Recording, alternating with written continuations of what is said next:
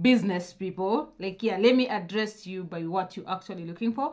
And hello business people, welcome and welcome back to my YouTube channel. It's your girl Zaylit, and kama kawaida, I always try to bring you guys the best. And if you are new here and you are yet to subscribe to my channel, now is the time for you to subscribe, because here we speak all about business and side hustle and how you can actually grow them.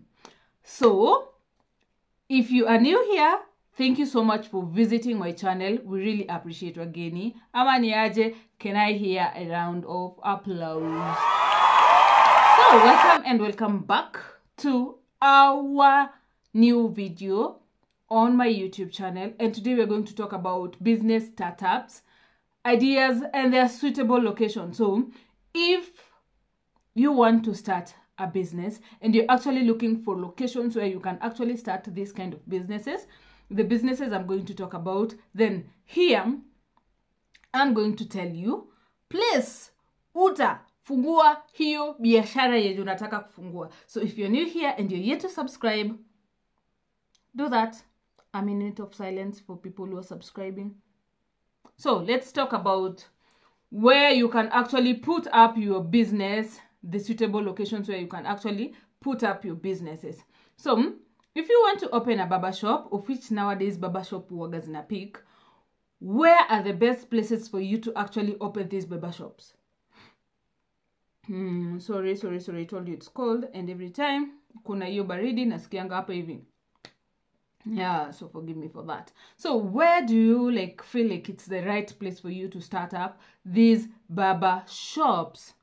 Yes, I know that is our number one.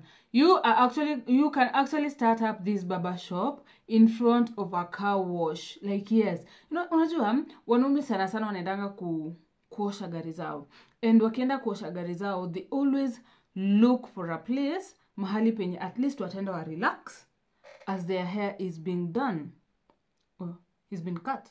Yeah.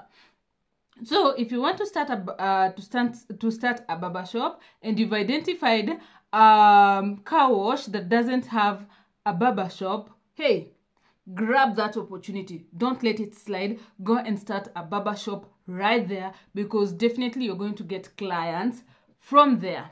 Yeah. And then number two, you want to start up a laundry service and you don't know where you are going to start this laundry service. Huwezi ukaenda to estate na ufungue laundry, because huko hivyo kuna mamafua atenda kwa nyumba ya mtu enda nini. So where are you actually going to start up this laundry service? For instance, those people who are in corporate offices, zile ofisi kubwa kubwa, wanapenda sana kuvaa suti, and wakivaa suti zao hawatakingi kuwe messed up. So if you're looking to start up a laundry services, you need to identify a corporate office and start up your laundry service in front of that office, because mtu atakuwa anatokanga na suti yake ile yenye anapenda, the favorite suit yenye anapenda from home, alafu akuje nayo hapa hivi kwa laundry, akijua jioni akipita ama the next day ataipik and suti yake itakuwa imeharibika. So if you want to start up a laundry service, look for a corporate office and put your laundry service, laundry office or laundry whatever in front of that corporate office. Number three, you want to open a car wash.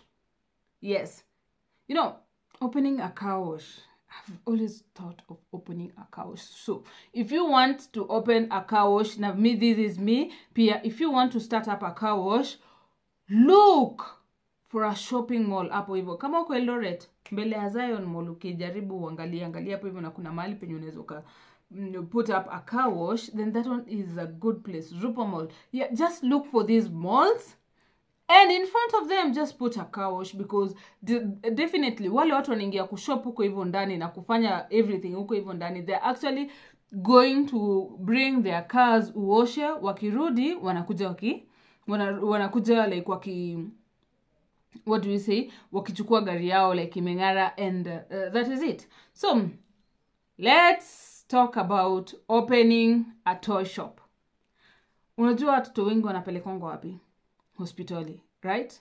So if you want to open a toy shop, what you are actually going to do is you're going to open a toy shop in front of children's hospital. Like mtoto akitoka to hospitali, the mom will always want to see the child cheer up, and the child will always cry for the toy. Sorry about that, but that is the truth. The child will always cry for the toy. So what you're actually going to do is you're going to start up your toy shop in front of an hospital.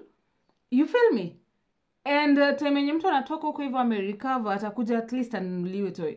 It's a business that will boom. Like, yeah, you really don't need to go and sell easy products online. You get? So utaiuzia tu hapo hivyo and it will sell.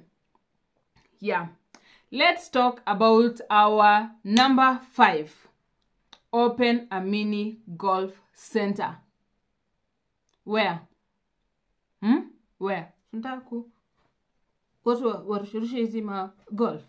Yeah, in front of a car wash. Wale watu wenye wanakuja kunini, wale watu wamekuja kukaa, kurelax. They don't want noise. So gari yao ikioshwa, they are there, they are watching, and something is keeping them busy. So if you open this mini golf, because ini kitu wanaume wanapenda kufanya sana, in front of a car wash, it will definitely pick and boom. Yes. Number 6 is open.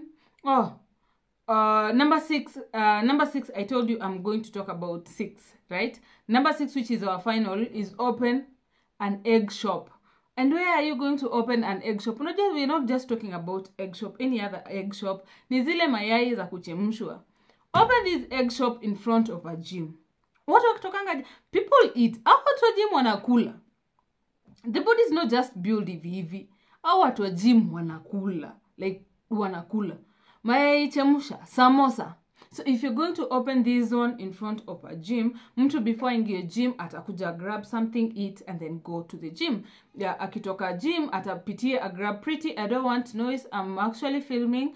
That is my cat. Atapick a grab, akule, and then that is it. So if you're actually looking to open an egg shop, tafuta tu gym mali penye iko, weke hapo hivyo nje. Ataka ni kuchoma mtura, weka tu hapo hivyo. Ataka ni kuchoma nyama, weka tu hapo hivyo. Mahali kuna gym. Mtu atatoka gym, anapitia hapo hivyo anakula. Akienda gym, anapitia hapo hivyo anakula. By the time unajigundua like ya mayai zako zote ziliisha, samosa zako zote ziliisha, and you're back home like nothing happened.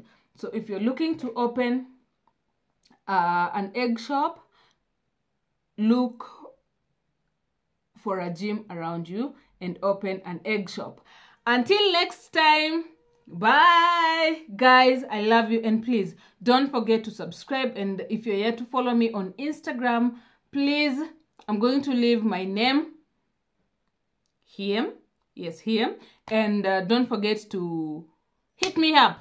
I'll be willing, in case you have questions on what to do, where to open such kind of business. I'm always ready to help you.